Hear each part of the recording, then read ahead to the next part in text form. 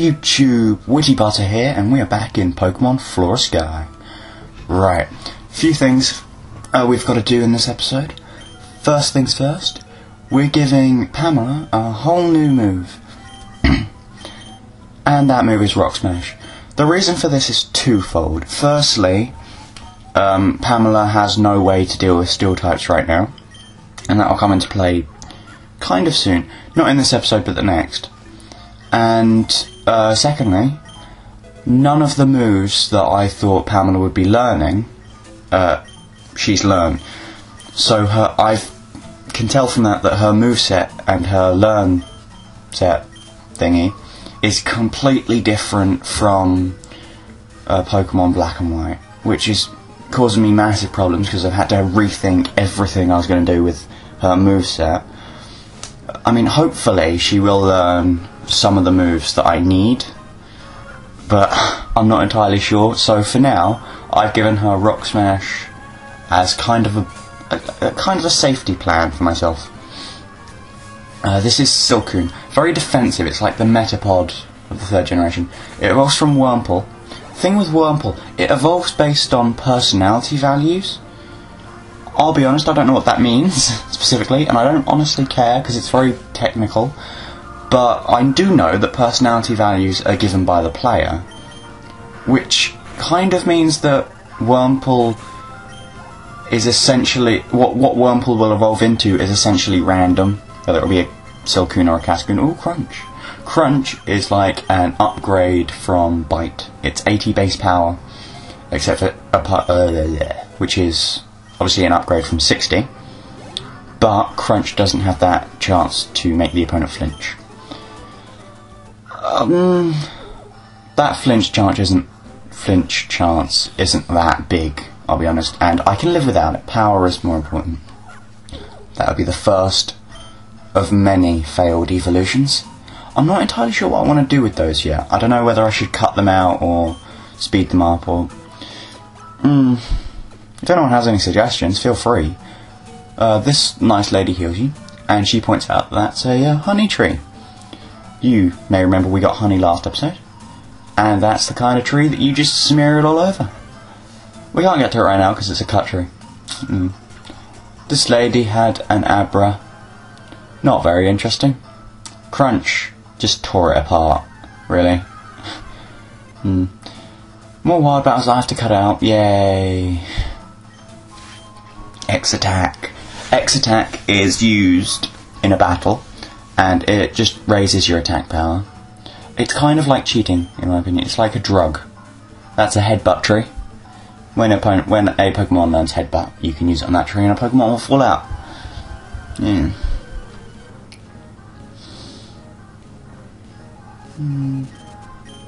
Emolga. I like Emolga. I love squirrels. Flying squirrels is just awesome. And that is a flying squirrel that shoots electricity. That's quite cool. It's very fast, but it's kind of fragile, which isn't really demonstrated in this battle because Pamela is, well, it's a Patrat. It's not exactly the strongest of things. Saying that though, it does one-shot a Hoot.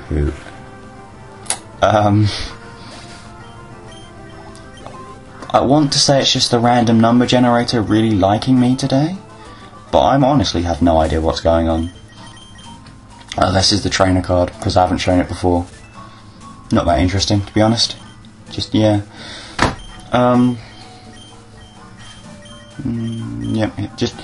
like to make sure Pamela's healed up, because being an unevolved Pokemon, it is really fragile.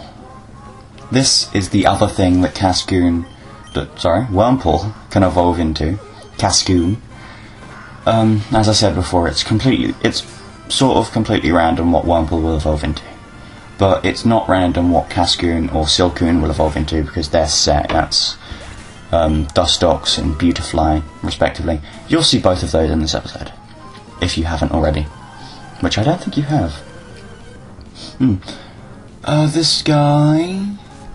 has a Nincada. I like Nincada. Quite a cool bug. Sort of defensive-ish. it evolves into Ninjask, which is, for those who don't know, one of the fastest Pokemon in the entire game. Very useful in that sense, but it's also got one of the weirdest evolutions, in that it can also evolve into Shedinja when you have a spare slot in your party and you have a regular Pokeball in your inventory. Shedinja's quite cool, but it's also not cool at all in some ways. The main way is that its ability, Wonder Guard, stops any damage being dealt to it unless it's super effective. Which would be really, really good if it didn't have 1 HP. It hasn't got great stats overall, but its ability does sort of redeem it, and its place in the metagame's a bit dodgy. I'm pretty sure it's in underused or never used, but if it's used correctly, it can be devastating. But it is kind of difficult to use it correctly, mainly because almost every team has a counter or some way that they could take out a Shedinja.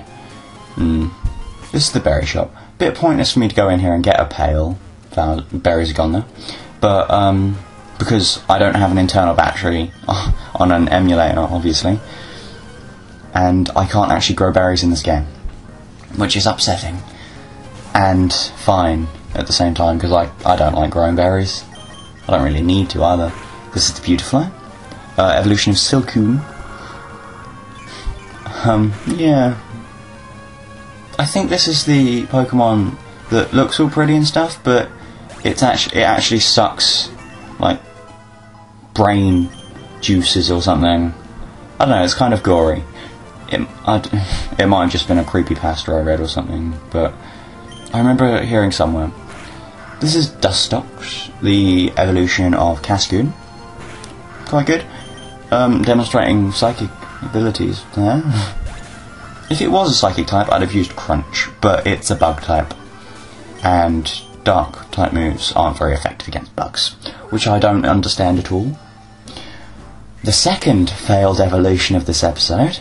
I really need to figure out what I'm going to do with these, because they're just... although, there's not going to be that many of them in the later episodes. It's just right now, Pamela's going to be levelling up quite a bit because of the low level and everything. It all sort of... Well, that wasn't me speeding him up, he just randomly spazzed out. Short little tour of the city. I show off some things. I think I missed 1 or 2 things, but I will show them in the next episode, don't worry. I will try and show everything like I said. I'm a man of my word. This guy teaches Rollout, a move that spans 5 turns, and it gets stronger every turn. You can combine it with defense coil. Wait, I don't know, something like that, and it increases power. Don't know how much. He is a trade. Pineco, Growlithe, yeah. Doesn't really interest me. Although I do like Growlithe, and it does evolve into something quite cool and everything, but it's just nah. This is the name reader. You can change your Pokemon's nickname here. That's quite useful if you don't like a Pokemon's nickname. It's fine. You can't change the nicknames of traded Pokemon, which it doesn't really matter that much, to be honest. Especially considering this is a hack and it doesn't have online, so there's not exactly many trades you can do aside from that guy upstairs. See, this is the reason I keep clicking on people's twice is that whenever they have 1 box of text, it always surprises me, because I always assume that I have to like press A throughout it all.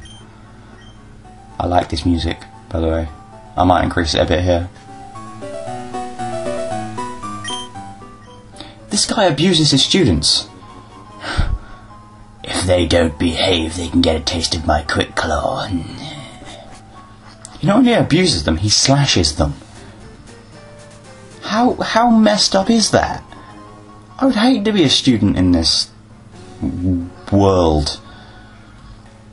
I don't know if that's exclusively in Hoenn, or if it's just teachers are allowed to beat their students and slash their guts open, but buy a load of super potions. Kinda need them. They're not all, well, they are kind of overpowered for this stage in the game, but not for us, mainly because we haven't over-leveled Patrat with us. I sell off a bunch of my stuff. They've increased the price of evolution stones, for the selling price I mean, which is good. I get rid of a bunch of stuff. I don't know if I use Quick Claw. It basically means that there's a chance that your Pokemon will go first in a battle.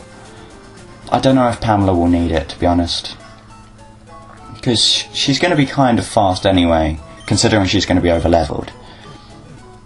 And it would kind of be wasting a hold item, in my opinion, and I don't want to do that, because every little helps with Pamela. This is the, that was the Team Rocket, the building that Team Magma has invaded. We'll go in there in a second, and I get to show off something else. Well, not show off, point out. Point out is a good word, yeah. It's not even one word, it's two words, sorry. I don't know what's wrong with me today. Right, this is kind of chilled out place. And then you get here. This is a forced double battle, so I have to show you guys what I do when I'm in a double battle with Pamela. And it's kind of all I can do, because I don't want to use X items no matter what, because they're just awful. They're drugs in my opinion, and I'm not having any Pamela of mine on drugs. Alright. Okay, so I just do attacks, and with the other Pokemon that's forced to come out, I use a non-damaging move. Because like I said, Pamela will be doing all damage in this. Except for maybe a few special examples, which I don't know if there will be any, and if there are, then I will point them out. Okay. Flame Body. Burn, as I said before, halves physical damage, or physical attack power, and it hurts you every turn. That's awful for Pamela, because it's a physical attacker. But luckily, as this is a double battle, I can use Piplup's turn to heal that burn, and I haven't wasted a damaging turn, which is great, because, you know, I need all the damaging turns I can get. This building has a few challenges for me, because they're not easy battles, and they like to abuse status ailments like poison and stuff. Lucky I have a lot of berries. Yeah. Later on in this building you'll see another example of me actually having to think a bit. Piplup goes up a lot of levels there. I wonder if Piplup and Starly will evolve by the end of this Let's Play. I'm kind of curious. Place your bets now. There's no reward, just I guess gloating privileges. Enjoy that.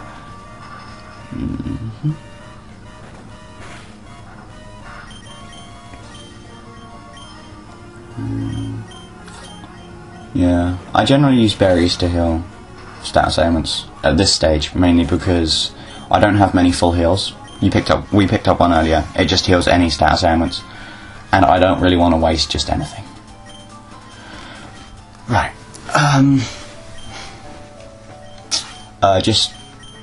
Re-equip a Pecha Berry, which cures poison. And, take a quick potion, make sure Pamela's all nice. Now, I had no idea how to end this video, because it wouldn't let me get into those seats like I wanted. So I talked to this guy, and then I kinda walk around for a bit, then hide under a bush. Okay, next episode we'll be going through this building and probably finding the gym leader. And this is what I say, adieu!